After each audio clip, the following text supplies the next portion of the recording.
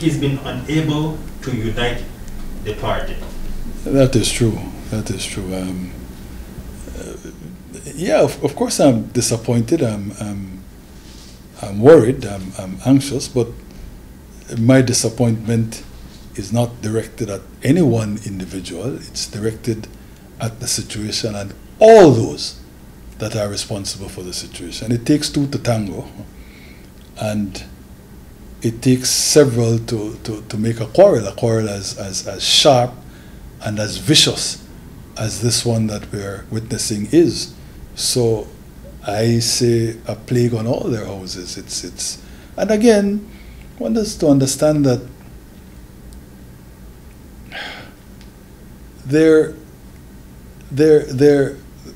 I remember I used to like to say, the course of politics, like the course of true love, never did run smooth.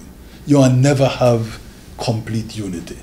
There will always be dissension, but Christ, man, it is at a level now that is absolutely intolerable.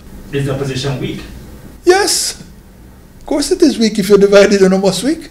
And how do you think that affects democracy if we don't have a strong Of course, opposition? I said to somebody,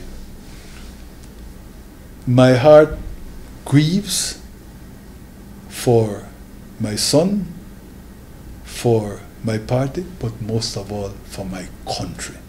That not necessarily that the UDP for be the government, you know, but it is that you must have a strong two-party system.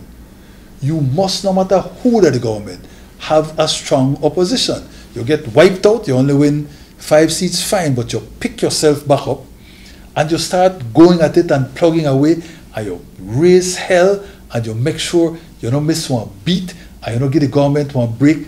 That is what democracy is about. What is happening now, in my view, is that the UDP is being crippled by the disunity and basically by our democracy is hanging by a thread.